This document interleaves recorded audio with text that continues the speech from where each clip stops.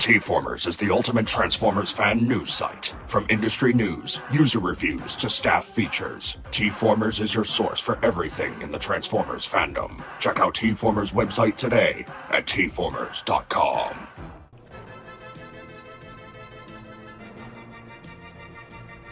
Oh, the camera's on? Wait, what month is this? Oof, better late than never. Okay, I guess it is time for me to go over my top 10 Transformers action figures of 2023 for TFormers.com. The rules are simple. These are my top 10 best action figures that I reviewed in 2023, and not necessarily those that I received that year. Do not expect a bottom 10, as I rarely acquire action figures that I think that I will not like. Take it away, Soundwave. Number 10.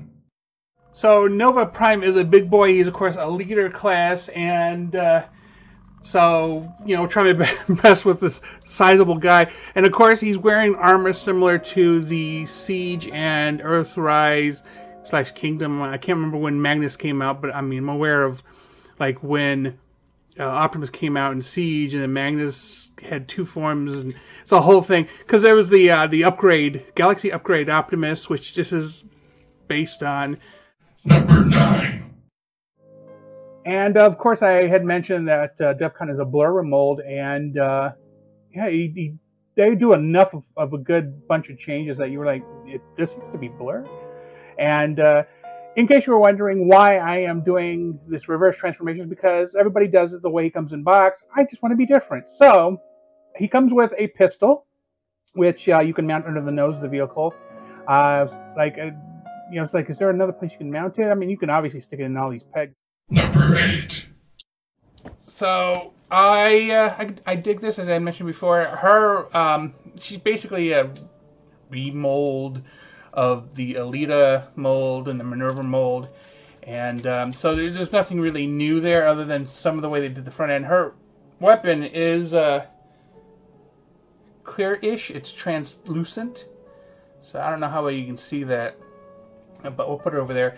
And so it's one of those things where you got to transform the top. Number 7.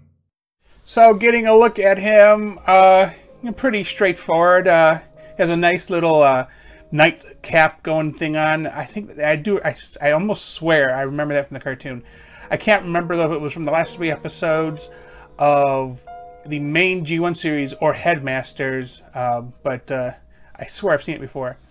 And as we go look around, he's a typical jet. His transformation is somewhat similar to Silverbolt from the Combiner Wars series. So Number 6. So here he is in all his glory, and he's fantastic. I only have one QC issue. It's this wing here. It won't stay attached. I tried to shave it, but it won't stay. This one's, the other side is fine. I mean, you see they cut the plastic, a little shave here, but I mean, that's common in some Transformers anyway, so whatever. But I mean, look at the way the back is. You can do the wings any way you want here. I kind of think they're look cool. That he has like jetpack on here. Oh, looks like he unclipped a little bit, but Number 5. So Tarantulas came with in wrapped up paper, kind of smooshed into the back of the box here. The same type of, or actually, is it the same type of piece? Yeah, pretty much the same thing that Black Arachnia got, except maybe a little larger. Yeah, a little larger. And then he also gets his surgical saw, because anybody who remembers Beast Wars, he is a mad scientist. So he has this. It doesn't spin or anything, but it's nicely textured. Actually, the whole thing is nicely. Number 4. So Jhiaxus has a nice thin design. Kind of reminds me of Tarn. Not a lot of kibble going on. He does have this set of guns, and it's this nice red one. Then this clear one with gray paint on it. I figure like I'd lose it really easily, so I just keep it attached to the other. There is this bit here that comes off that is super tight on mine, which, I mean, probably better than losing it, but it has a 5mm point on the back. Number 3. So Tarn comes with this cannon set up here, which I really much like, because it's versatile on both modes. You can do what I just did with it, or you can reposition them to be just kind of like put away. Minimal backpack too, so that's really great. The only QC issue I have is one of these keeps popping off, but I mean, it's easy enough to be fixed. But I mean, otherwise, he's a hover tank, I guess is the best way to say it. Number 2.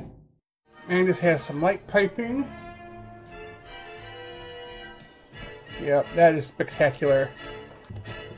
His hands, as I mentioned, are articulate on a finger, and then he has these inside, where there's like the pointy finger moves, and then the other 3 fingers are attached.